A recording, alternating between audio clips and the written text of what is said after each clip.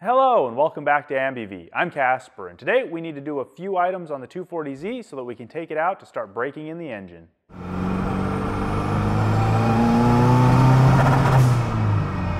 If you've been following this build at all, you know that this car just came back from Portland having the engine built.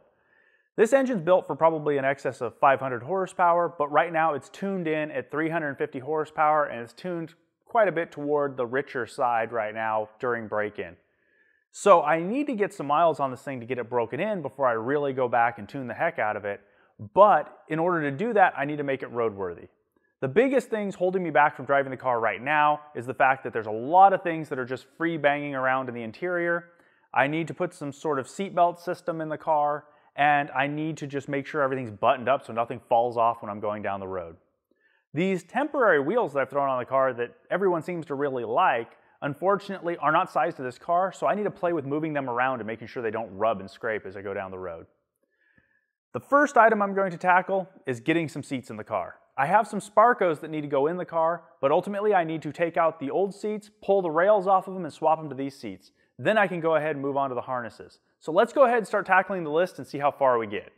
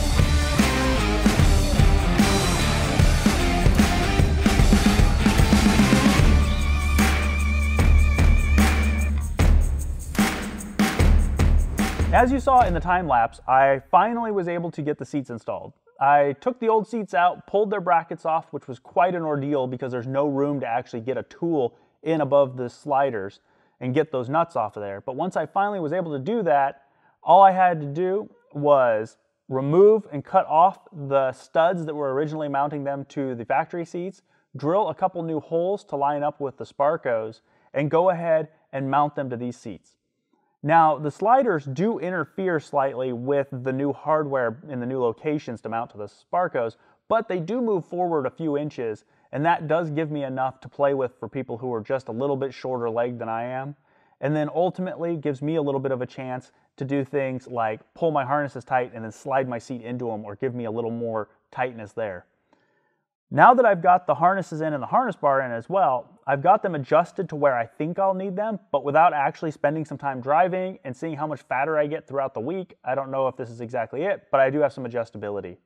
I ended up having to use the harnesses attached to the factory seatbelt locations, which isn't ideal because they actually turn out to be too far back to be able to grab the lower straps and adjust the waist strap effectively. So I have them adjusted as I need right now. But ultimately, I may have to go drill some new holes and bring the mounts a little farther forward so that I can actually adjust those straps properly. But now that we have harnesses, and this is quasi-legal, let's go ahead and move on to the interior components and getting some lights working.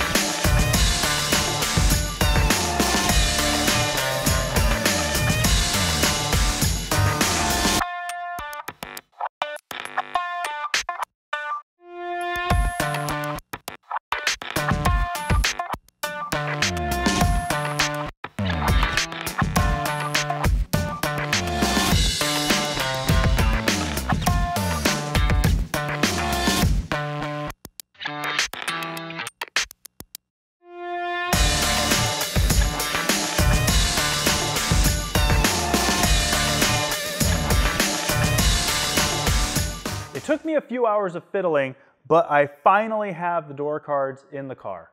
So the skiller door cards essentially are designed to go on with well nuts, which are little rubber fittings that push through the hole and collapse as you tighten them to hold the card in place. You see them a lot on motorcycles.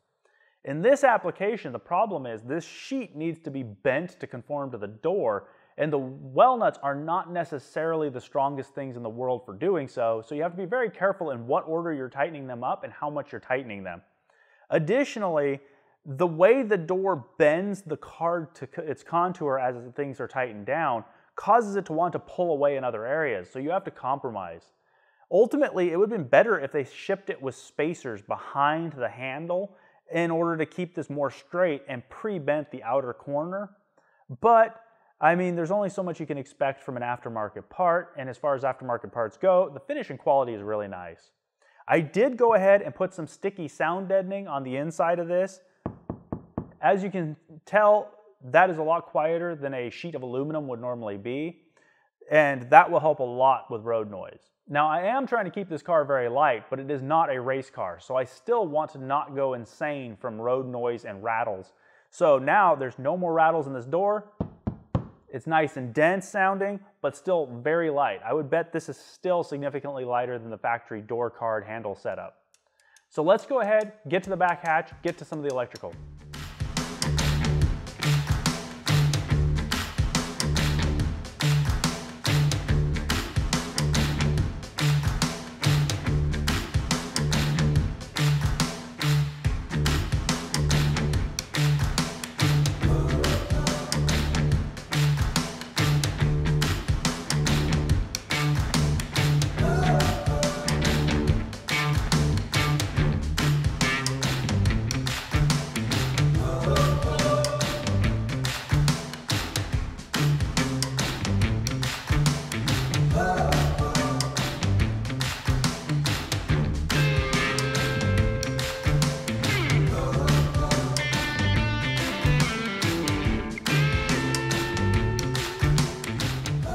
So as you saw, I got the rear end of the car sorted out.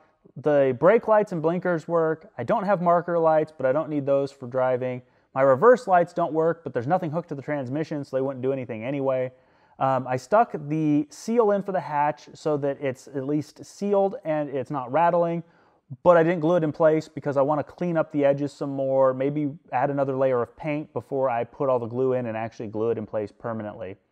I did put on the little seal/plaque panel on the back of the hatch that covers access to the key assembly and hatch release so that it will cut down on fumes, but also so that it doesn't sit on my shelf and get scratched up anymore. That's another part I picked up from Skillard that is a really nicely finished part, and I really don't want it to get destroyed. So I put it on there, I put some sound deadening behind it, and I also put the included foam seal in it so that it should cut down on any fumes being sucked through the hatch. Now that I have all this stuff sorted out, I figured I might as well do the steering wheel.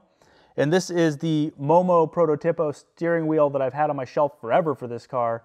And I finally got rid of all of the factory components up to the end of the shaft so that it moved the whole assembly of the quick connect and steering wheel toward the front of the car, which, as you can see with my back in the seat, puts me at pretty much the perfect position for sitting in this car. And then the sliders allow me to adjust it for people who are a little shorter than I am.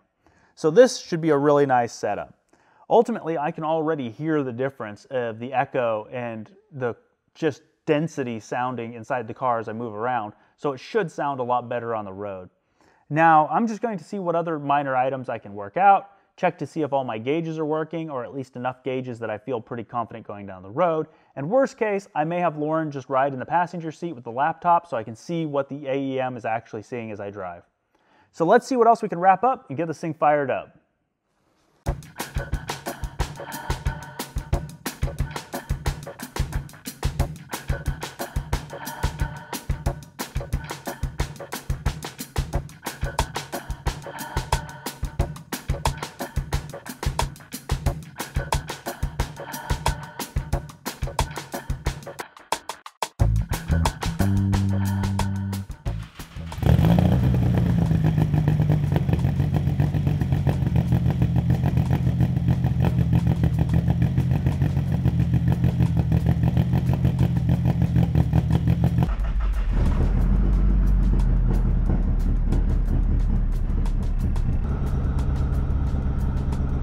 All right, I don't know how much people will actually be able to hear what I'm saying, but let's go ahead and get started.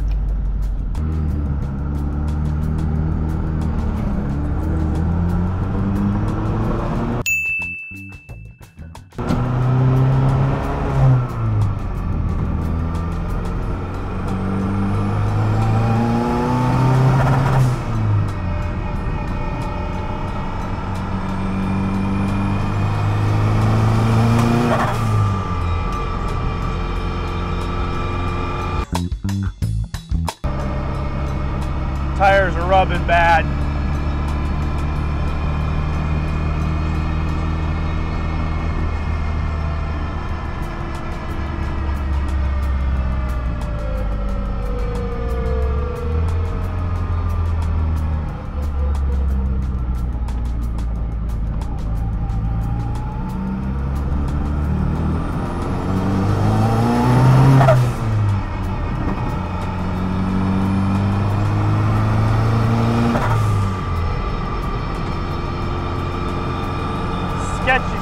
Sketchy.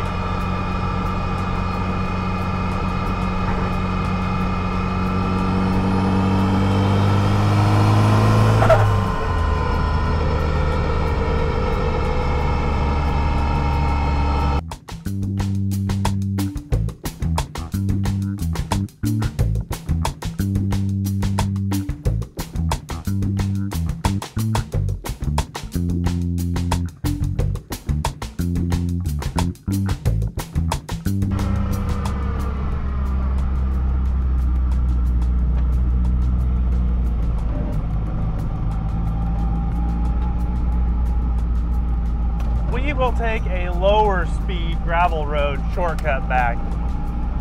Unfortunately, it seems like there's quite a few things I still need to tinker with on this. So I'll be getting back to that now that I'm headed back to the shop.